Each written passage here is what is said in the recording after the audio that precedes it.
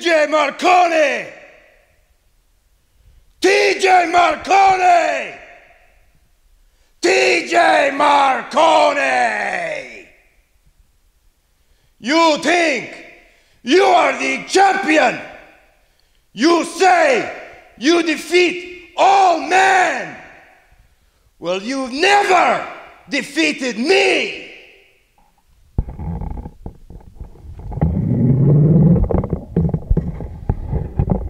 You say this is your house.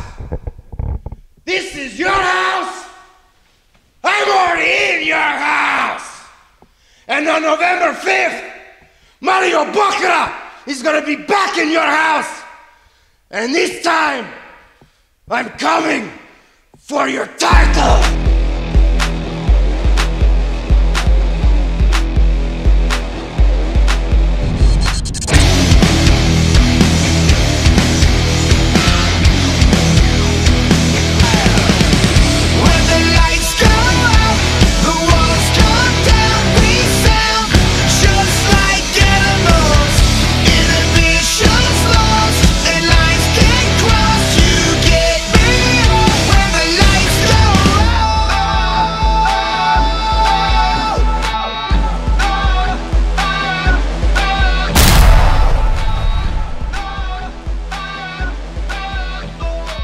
ACE Nation, welcome to a special Crossroads edition of Overdrive. I am Cheyenne Ortiz, and so many things are happening as we are on the road to Crossroads right here at the Morgan Jr. Arena, November the 5th, right here in Wallington, New Jersey. As you just saw, Mario Bokara has issued the challenge for Crossroads 12 right here at the arena, challenging TJ Marconi. As if Marconi's days have not been going bad enough, initially it was Dan Maff who made quite the epic return and laid down the challenge and called Marconi, for lack of a better term, a pendejo.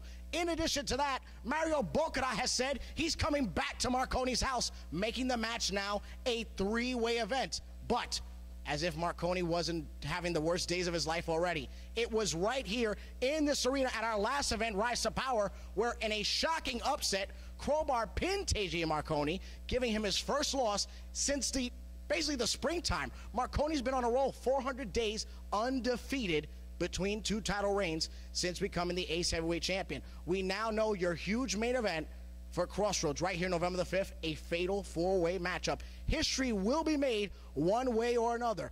This is in fact the match that TJ Marconi needs. Is he the greatest of all time? Will Dan Maff make history, becoming the first ever Triple Crown three-time ACE Heavyweight Champion? Will Crowbar win his first ever heavyweight title on the indie scene? Or will Mario Bokara be the first man in ACE history to win the ACE Heavyweight title under two different identities, because previously he was in fact the legendary Mo Sexton in the ACE of old? And speaking of the ACE of old, this week I have an exclusive sit-down interview which I just finished conducting with one of the competitors in that huge main event. Dan Maff is my guest this week in an epic sit-down interview, and we've got huge singles action. It's Mike Donovan taking on Sebastian Cage, but let's take you right now to the first part of my interview with Dan Maff. ACE Nation, Cheyenne Ortiz here, and as I promised, a sit-down interview that would not disappoint. Joining me right now, one of the four competitors in the main event for this year's Crossroads, Danny Maff. A pleasure to have you here in the ACE studios. We're talking about big-time main event. A lot on the line for you and your other three competitors, but before we get there, you go all the way back to the ACE of old, to Sip Street, to the original building. What does Crossroads mean to you exactly? And what are some of the moments that you've etched in the annals of Crossroads? First of all, let's go back to the ACE of old on Sip Avenue. That was a place where years of hard work, even before I got to ACE, what made it so special was the fan base and the community behind it, and it was a show of strength of the whole community that would come out, and they were involved and they were intertwined with the stories at ACE, and it was a very intimate atmosphere. Mike treated it as a company, but he also made the fans feel like, hey, this is part of your community. Yeah. You know, and I think that's where it was very special and unique in that aspect.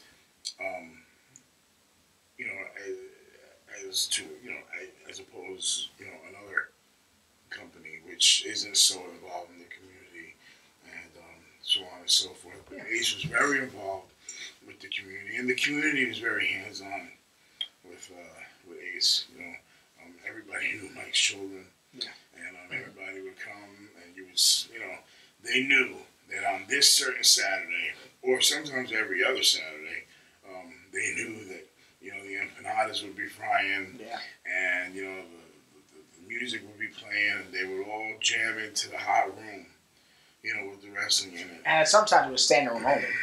Yes, and that was when it was most special. Yeah. I've had some of my most memorable moments in my career. Were in that building, and like I said, that was, I think, what was most unique about it. Now, obviously, we're a few days away going to Crossroads 12, but what matches have you had at previous Crossroads? When you look back at the history, what are some of the things that you've done, telling yourself, okay, I did that, and now I've got to surpass what it was? I think the one that stands out to me the most was the Iron Man match that I did with Mo Sexton, and the build-up leading to that was just incredible, and the production, the production leading to that was incredible.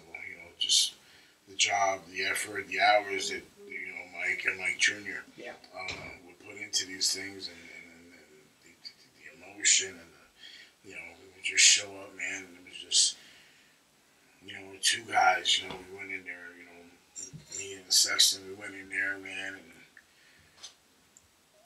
we gave it everything we had. We recently, me, Mikey D, and John Harder in private spoke about that at Rise to Power, and we kind of all unanimously said that was the first, and this is a big statement that's about to be made. Could you say, maybe even if you want to go as far as just for your career, the first big match feel, maybe, of that time when you really think about it? I think like all that hype and all that hyperbole, the first big match feel, kind of setting the pace continuously for Crossroads, like that's the place to be. I can kind of look down my arm and see the goosebumps. Yeah. I'm just talking about it right now. There's something about the whole Mo Sexton, Danny Maff dynamic. I don't know how to explain it. I don't know how to pinpoint it. But, that man brings out the best in me. Mm. And I know I bring out the best of him. And there's a ton of respect. There's a ton of respect. You see it. Between me and him. I will always say he is the greatest unsigned talent on the independents. And at that point, I was very vocal about it.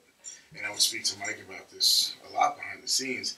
And I would say that he is independent wrestling's best kept secret. And Mike would laugh about it. And he would say, that's why,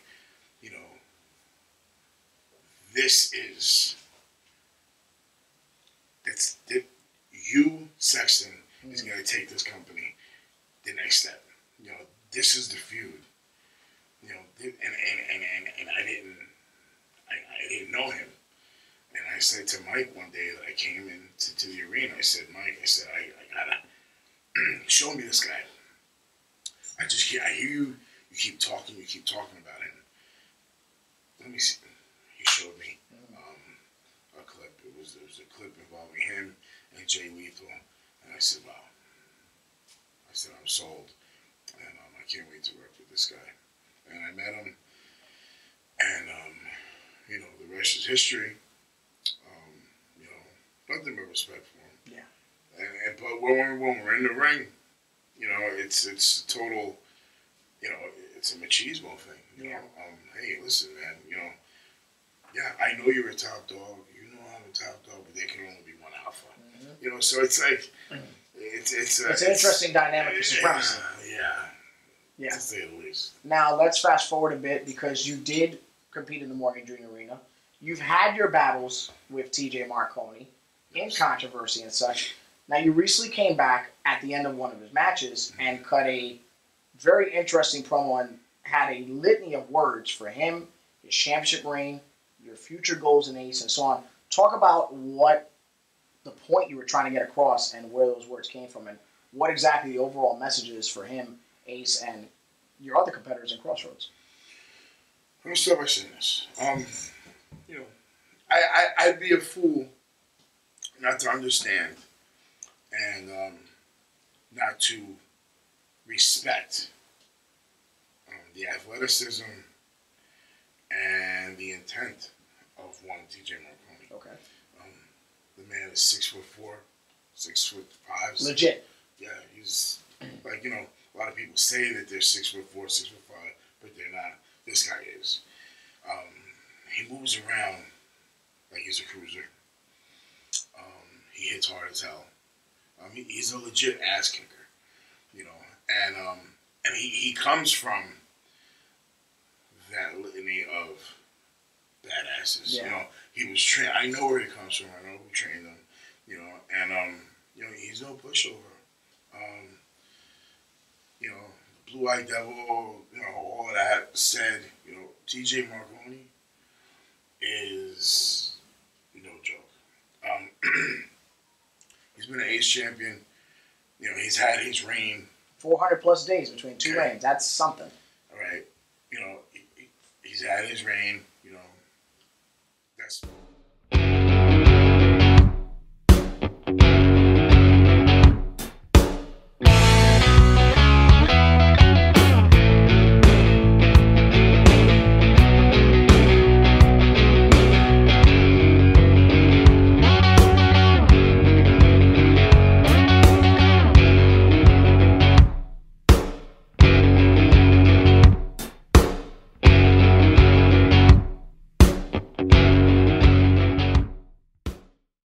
Ace Nation, that is just the first half of my interview with Dan Maff. As you saw, he just touched on some of the classic moments he had in the old ACE Arena and in the original sections of the Pinnacle event, Crossroads. Will he make history once again? The only way to find out is on November the 5th. Tickets are available at aceprowrestling.com. Dan Maff looking to become the first ever 3-time ACE Heavyweight Champion, but he's got a lot of people breathing down his neck and the champion's neck, which we'll touch on in our second half of the interview as he talks about his goals going towards the future, and he pinpoints every single opponent in that 4-way main event. Right now, we've got singles competition. It's Mike Donovan taking on Sebastian Cage. It's singles competition, but both competitors have Crossroads in mind. Let's not forget, Donovan is going to be in the Battle of New York taking on EC Negro right here at Crossroads 12, while Sebastian Cage has his first fight for flight opportunity when he takes on the champion Jesse Vane and former champion, the Concrete Rose Sonny Kiss. Let's take you to singles action right now. Of ACE. Since donning the tights here in this very promotion, not to mention, you want to talk about stellar matches at Crossroads, that's the man to look up right there. Definitely, definitely. We've seen this man in ladder matches. We've seen this man in title matches at Crossroads. How about that show stealer he had last year with Ricky Richards? This is a definite point that you make. Bell sounds this match is going to be underway. Now I'm gonna have to say that the speed advantage is kind of nilled out. Both of these men are quick. Both are wily. Cage has the height advantage. Donovan has a bit of the power advantage as well as the experience. So it's gonna be very interesting to see how this match unfolds as we go. Donovan right now getting the better hand. Trying to tie up the wrist. Rolling through and reversing now does Cage. Cage got the smaller body mass, Donovan. Rolling through, kicking up. Oh, and a drop toe hold. Great chain wrestling to start things off right here. Floating over. Oh, reversing through now. Up front chancery, shades of Larry Zbyszko. Donovan transitions.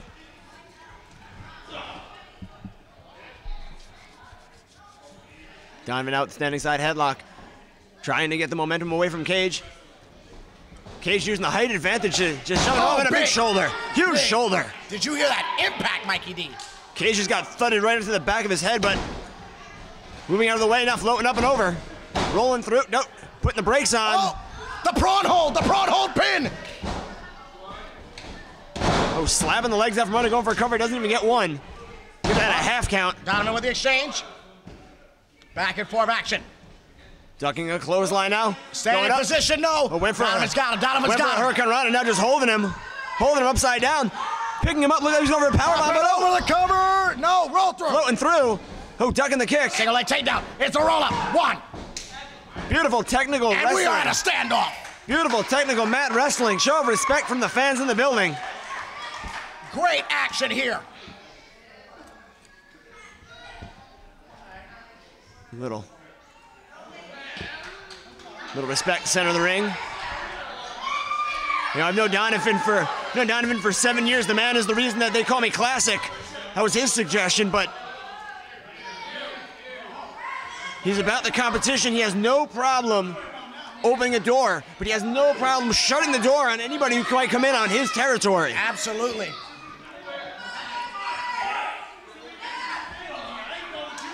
Head games. Oh. Ducks it. Oh. Straight rights. Snapping him away. 4 rights, not full head of steam.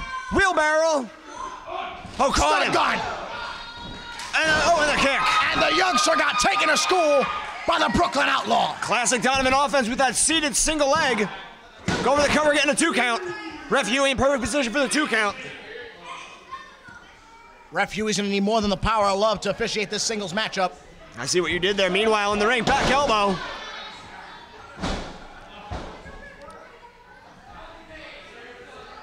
By the way, I spoke to Ref Huey earlier in the day. He actually recommended a couple of tattoo parlors for when you want to go and get that butterfly on your back finished. Are you trying to say I should get a tramp stamp? I said finished.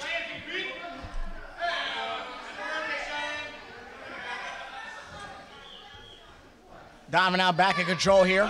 Oh, Cage though. Straight shots to the midsection, throwing rights, throwing lefts. Oh, big chop. Chop's now on the menu at concession. Benjomatic, that is Mike Donovan, is now going to work.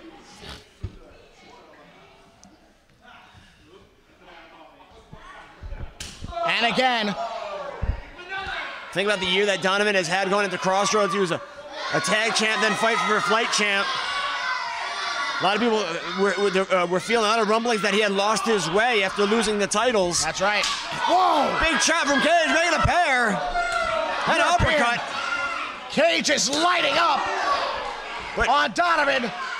Oh, tugging the chop. Saw it coming. Cage. Oh, just thudding a shoulder. Not only is the future lit, but so is Donovan's chest as he peels away to the other corner. Want to point this out, Cage is putting all those chops on the left side of the chest, trying to get that pectoral muscle. Donovan is a southpaw, and that might actually take a little bit of the swing out of that left arm. Classic One, do you hear what I hear? This crowd is split. This crowd does not want Donovan to put his full onslaught onto Sebastian Cage. You know what's kind of crazy? As I look around the crowd, I see a lot of new faces here in ACE. Being exposed to ACE for the first time, I always recommend it to fans of professional wrestling to check out the best in the indies, because we're going to see matches like this. Donovan's shoulders are down. Ref Huey in perfect position. Donovan back with the lariat. Wow. The huge left arm. Cage evaded that signature vertical suplex, turned it into a roll-up. Donovan peeled out and took Cage down with that lariat.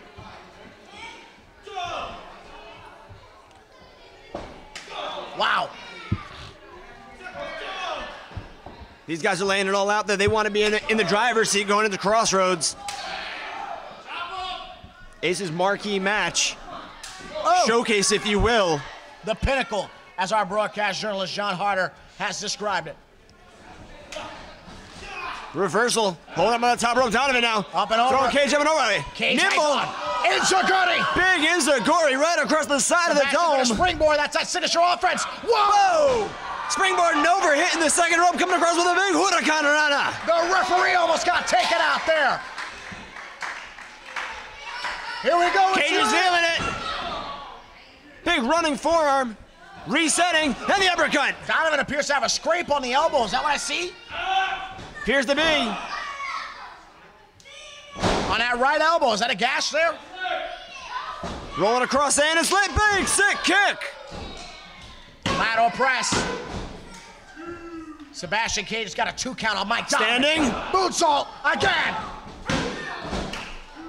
Donovan's run out of steam, it looks like. I'm very impressed with the offense of Sebastian Cage. Cage is definitely impressing me right now, but he's got to stay on it. He's got to stay on it. You say there's nothing left in the tank. Donovan's got a lot left. Who will be a pawn in the game of human chess here tonight at Rise to Power? All this and more.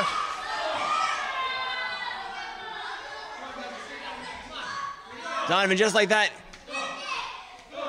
Trying to put the brakes on Cage, but Cage getting the better. Cage did not have both feet on the inside, though. He could have. Oh, big uppercut with the palm. And now Donovan in control once again. Save from the south side of Brooklyn's got some thoughts about a skyscraper. Could it be time? Go for the second rope superplex. Whoa, whoa. There it is. He's got him in the skyscraper. Wow. Super skyscraper. Vintage Donovan. Flowing down. Donovan peeled it out of the old Ace books. The skyscraper suplex. Cage is laid out. Both men down. Referee starting the 10 count. All the blood just rushed to the head of Cage, and then it came crashing down. Donovan on adrenaline. The referee's now at 5. Both men have not shown any interest in moving. Now they do. Both men almost simultaneous. Hey, there's Negro. Oh, come on, enough already. Negro on the court last month were on the losing end against Donovan and the Sensations.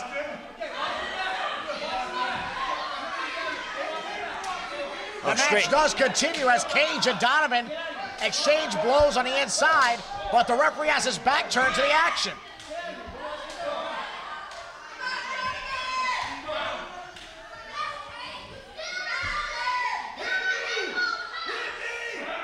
Oh, wow, Donovan asked for more.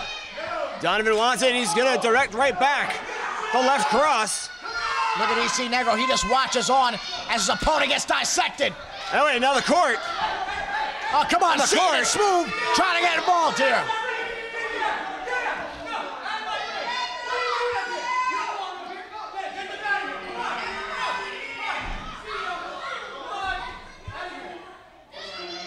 Meanwhile, Smooth finally dropped from the apron. Meanwhile, in the ring. Wait a second, Cage and Donovan! Cage and Donovan! The court has been taken down. And Donovan pointing at Humpty Dumpty himself. Cage back in the ring now, Donovan getting back in the ring, but Donovan's keeping his eyes on Negro. Both men have their backs turned, but look, Cage sees his opportunity. Electric chair, oh my God! Wow. Thought he was gonna go for the reverse Hurricane Run and the knockout!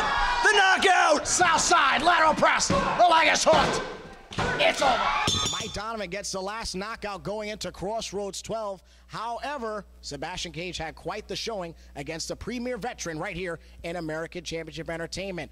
King Negro's got a lot on his mind. However, can all the King's horses and all the King's men put EC Negro back together again? You'll have to find out right here on November the 5th for Crossroads 12, the pinnacle event for American Championship Entertainment. We now take you to my second half of the interview I conducted earlier with Dan Maff. It's going to be quite the interesting listen. Some very harsh, honest, deep-felt words coming from the monster himself, Dan Maff. He's going to touch everything, including his Crossroads opponents and his opinion on the current Ace roster, including their lack of drive and hunger and even manhood in some instances. Dan Maff does not advise you that this is his opinion, and he stands by it. Viewer discretion is in fact advised, mostly to the Ace locker room. Let's take you to the second half of my interview.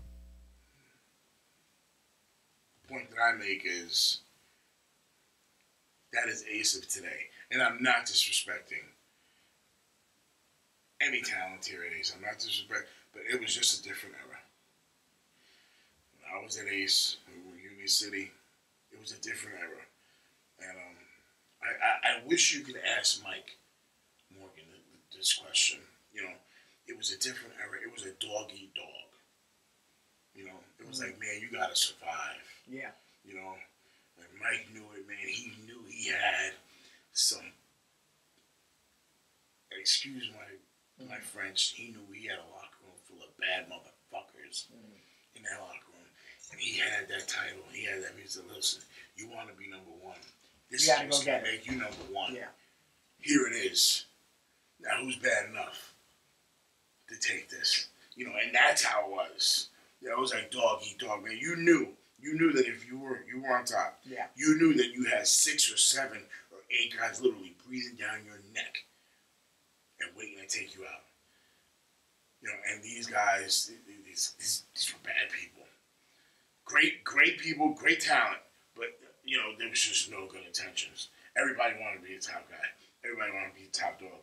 Nobody was okay with being number 2. Nobody was okay with being mid card. Everybody wanted the top spot, and they were gonna get it. You know, and yeah, my opinion, I just think that TJ's run now. You're the man breathing down his time, but it's not. I don't see that ever here. I don't see anybody really like breathing down Marconi's neck and saying, "Hey, man, I'm right here," or "Watch your ass," you know, because I'm gonna be the one to take you out. Like, you know, I just don't see anyone here like getting in his mug, man, and just matching him and telling him that, you know, and that's, hey, you know, listen, he's at the right place at the right time. You know, that's no fault of his. You know, it's just every couple of years, you know, wrestling changes, wrestling fades. Listen, in a couple of years, I won't be around. I'll be a memory. You'll be talking about me. You know, hopefully, being 3-time ACE Heavyweight Champion, the first time, the first man to ever hold that title 3 times. You know, and so on and so forth. But you know, I just basically I told TJ, and I wanted to tell him to his face. I didn't want to tell him over a promo. I didn't want to tell him over a camera. I wanted to tell him what I thought about his title run, what I thought about him, and you know. And I literally told him, I said, listen, man, I said, it's no disrespect, man, you know, but this is where I come from. This is what I am. You know, this is what makes me. You know, and I'm talking about in the early to late 70s, okay, when Mike's father was in the business. And this is the way I saw things. This is the way I saw that things were done. You know, if you didn't show up, you didn't go to the baddest guy in the locker room. And you didn't tell him, say, listen, in my opinion, no disrespect, but I think you're a pendejo. Like, it took balls. What you did call TJ Marconi. And that's exactly what I did. And that's exactly what I did. You know, but it's up to him to answer. But my counter to that is, you're not the only one breathing down his neck in this situation. Initially, you were. But now you have Mario Bokara and the wild card in Crowbar. It's a 4-way. There's going to be history made one way or another.